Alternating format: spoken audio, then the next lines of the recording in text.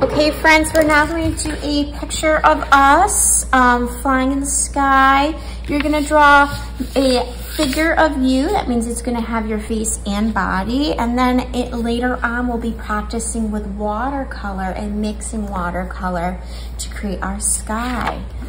So what you're gonna do first is we're gonna start with the head, and it's gonna come up a little bit above, a little bit below the top of the paper, and that's gonna be an oval. And remember, you don't wanna draw too small.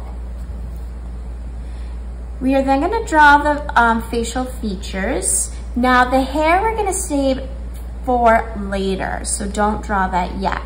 The facial features, the eyes, your eyes always fall in the middle of your head, and I'm gonna do my eyes closed. So in the middle of my head, I'm gonna do downwards curves or little lashes.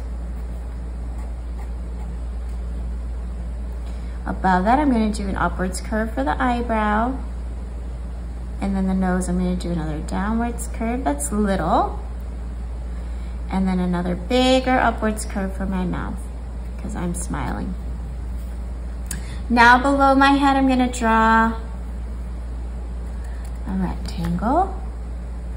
And I'm gonna draw another rectangle for the body. So I'm gonna come out and down.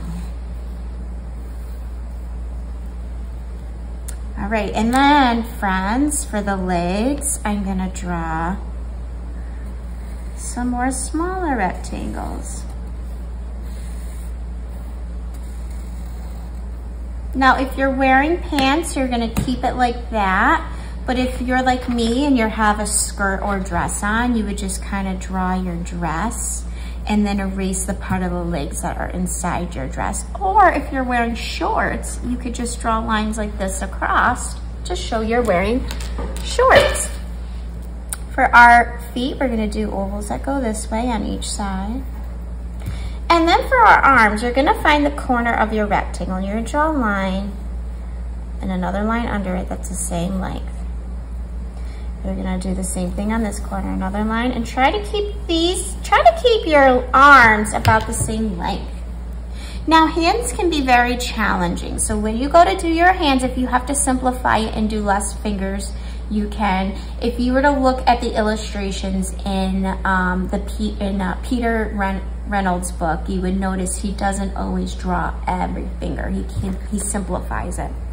So what we're gonna do is we are going to draw 1, 2, 3, 4, 5 if you can. If not, then just do 3 or 4 fingers. All right, friends, so now you're gonna add your hair. Now our hair always falls a little bit down into our head.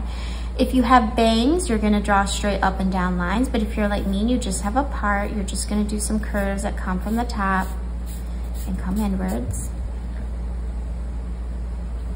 We're gonna draw some ears too. You're gonna do some C shapes on each side of the head with another little curve on the inside. And then think about the length of your hair. Mrs. Plummer's hair is pretty long, so I am going to draw my hair the length it is.